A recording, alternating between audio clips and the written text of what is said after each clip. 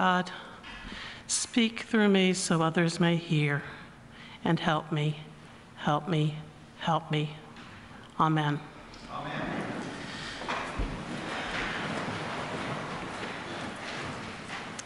Before I begin today, I'd like to say thank you for welcoming me into the St. Mary's family. I look forward to getting to know you better over the years and growing and learning with you. So as I begin my sermon today, I'd like to start with some starting points. You can expect to see a travel on a different route. There's going to be a healing, and there's going to be the power of simple prayer. And I'd like to teach you two simple prayers from Anne Lamott that you can use daily. She suggests using the first prayer in the morning and the second prayer in the evening. However, I feel like you could use both prayers throughout the day. So they're simple. The first prayer is 2 words: help me, help me, help me. And the second prayer is 2 words: thank you, thank you, thank you. Today in our gospel, we see Jesus traveling to Jerusalem. Now, when we go on our travels, we might get out our GPS and plug in the coordinates, and there might be something like, oh, let's avoid the highways. It's been a long, crazy, busy week. I am tired of sitting in that gridlock and the interstate crawl. Let me take a scenic route. Let me get there as fast as I can, but with the least hassles. But Jesus, if he had a GPS, wouldn't be doing the same thing that we might do. He would probably say, I'm going to Jerusalem. I really don't care how long it takes me to get there. I don't care if I get stuck in traffic and I've got people all around me. Matter of fact, I'd like to have people all around me. And I don't care if I'm going the most scenic route. I want to go the route where others haven't gone. And this is exactly what Jesus does today. He's traveling to Jerusalem, between the cities of Samaria and Galilee. He's traveling on the borders. Might be the equivalent to the parts of town that we try to avoid today. He's going into the places where other people avoid. And in his journey, he meets 10 men with leprosy. He hears them calling, crying out his name, and it grabs his attention. Jesus, he turns and faces them, sees them, hears them, and they yell out, have mercy on us. Have mercy on us, Jesus. Now, I don't know about you, but I've never met a person with leprosy in my life before, partially because it's a disease that's curable today. So there are less than 200 cases in the United States in a year.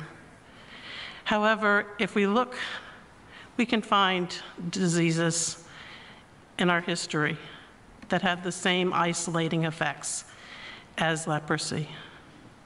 COVID-19 right now isolates people, puts them at a distance. Go back another generation, HIV and AIDS. Go back another generation, and polio. These men were isolated, forced to leave their homes, their families, to leave everything behind because they had a disease. Not because of anything they did, just because they contracted a disease. And they yell out to Jesus, help me, help me, help me. And Jesus says, go, present yourself to the priest. Your faith has made you well. Notice the men with leprosy didn't stop and go, wait a minute, Jesus, I'm still seeing some sores here. Can you try that again? No, they had faith, and they went. 10 of them went. 9 took one route, and 1 took a different route. The one that took a different route was a foreigner, a Seminarian. Sumerians were typically not the favorite people of the Jewish people. He took great risk in coming back. He came back to Jesus and threw himself at Jesus' feet, saying, "Thank you, thank you, thank you, Jesus." Now, the 9 that went away and went on that route that everyone was taking, they had a healing. But this man that returned back had more than a healing. He had a resurrection.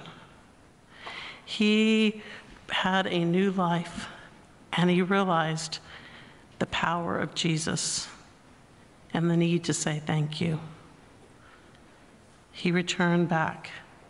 Thank you, thank you, thank you, Jesus. And Jesus tells him, "Go, your faith has made you well." Now, this summer I worked as a chaplain in a hospital. And the story I'm about to tell you, I'm not proud of. I'm not proud of because I took the route that everyone else was taking. And in the hospital, there are rooms for communicable diseases, and they're marked on the outside with yellow bags with all the protective gear. And at first, I was choosing not to go to these rooms. Choosing at first because I wasn't sure what all the gear on the outside meant, what was the right way to do it. But later, out of fear of not wanting to take something home to my family. And it hit me one day when a friend asked me to cover and go and see a patient with COVID. And I said no. I said no out of fear. And it hit me later that day. I was missing the face of Jesus by saying no. Now, I did a lot of work to get through the fear. I talked with my supervisor. We talked about how there were protections in place and things to do, and sometimes you just have to take that risk. And I started knocking on the doors and going into the rooms that had once scared me. And what I found inside was the face of Jesus. I found people that had been lonely, that I had missed before. I found people of great faith that had so much to teach me. And I found people that were wandering through the desert and needed someone there to be beside them. In those moments, I found the face of God, and I'd like to think that I showed the face of God to them. So, as we prepare to leave today, to go out into the world to do the work that God has given us to do, I wonder, what are some of the different routes that we might take? Where are places that God is calling us that no one wants to go? Where are places that people are crying out, "Help me, help me, help me"? And will we offer a hand? And where is God calling us to say thank you, thank you, thank you? Thank you, thank you, thank you. Amen.